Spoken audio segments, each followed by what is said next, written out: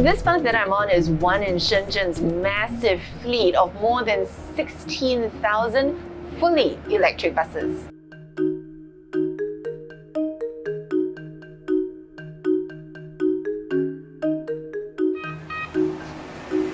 Now, just have a listen. It's a difference you can actually hear.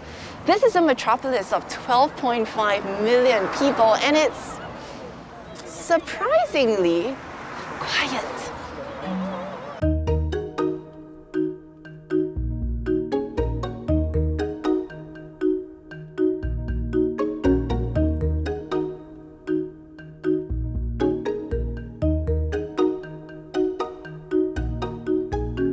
In this depot, this energy is coming from the solar panel over here. So during the day, we collect the energy from the sun and it gets transferred into the battery storage system over here. This is a microgrid system that we have built from a used bus battery. Our taxis can get charged during the day and at night from the charging piles.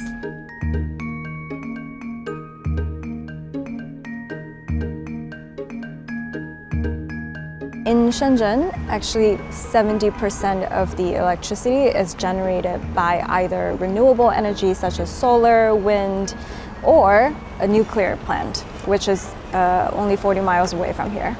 We are also looking into trialing a hydrogen bus line in Shenzhen as well.